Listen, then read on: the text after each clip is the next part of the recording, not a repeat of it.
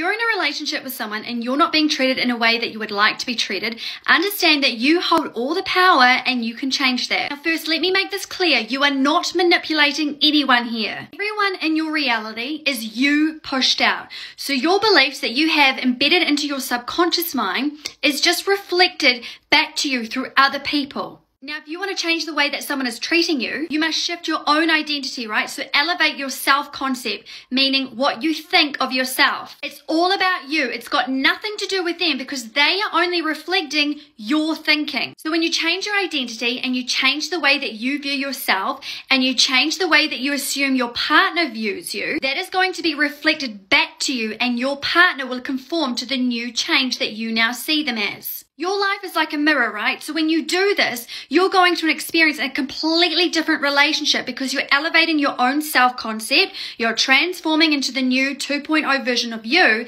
and your partner is going to reflect these new thoughts and beliefs back to you because everyone is just reflecting your own thinking.